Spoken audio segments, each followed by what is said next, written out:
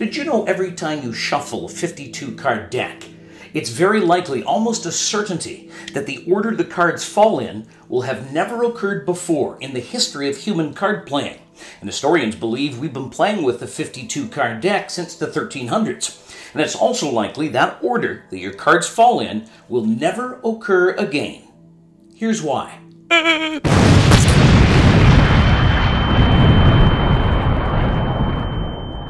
We'll start with a quick review of basic theoretical probability. On a coin, there's one head and one tail. The total number of outcomes is 2 heads and tails. That means there are 1 in 2 chances a head will come up and 1 in 2 chances that it will land on a tail. With a die, there are a total of 6 possible outcomes. That means that each of the 6 numbers on the die have 1 in 6 chances of being rolled. And in a 52-card deck, each card, like the 6 of spades here, has 1 in 52 chances of being selected if the cards are properly shuffled. There's only one 6 of spades, and there are 52 cards in total. We'll flip over the first 3 cards in this shuffled deck. There were 52 possibilities altogether, so the 9 of diamonds had 1 in 52 chances of being selected. The 3 of clubs is second, and had 1 in 51 chances of being selected, because the first card, the 9 of diamonds, is out of the deck.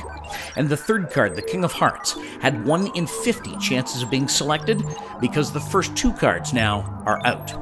So for every single card on the deck, there are 51 possibilities for the second card.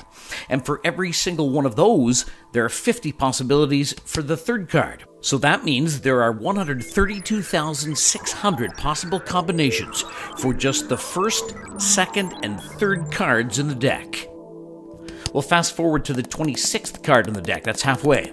You can see that the 26th card, the 3 of Hearts, had 1 in 27 chances of being selected, because the previous 25 cards have been flipped and they're no longer in the deck.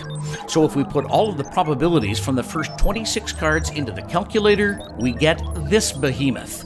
That's a 20 followed by 41 zeros. We'll fast forward now to the end of the deck. The probabilities for each draw are recorded in these charts. I'll plug all of this data into the calculator, and presto. So the probability of having a shuffled deck with this exact order is 1 in that gigantic number. An 80 followed by 67 zeros. Compare that to the chances of winning the record-breaking $1.5 billion Powerball lottery. Which were 1 in 292 million. Not very good odds, but still a heck of a lot more likely than the exact order of a shuffled deck of cards ever having occurred before, or ever being repeated again. So remember, the next time you're shuffling cards, give yourself a pat on the back, 'cause you've just made history.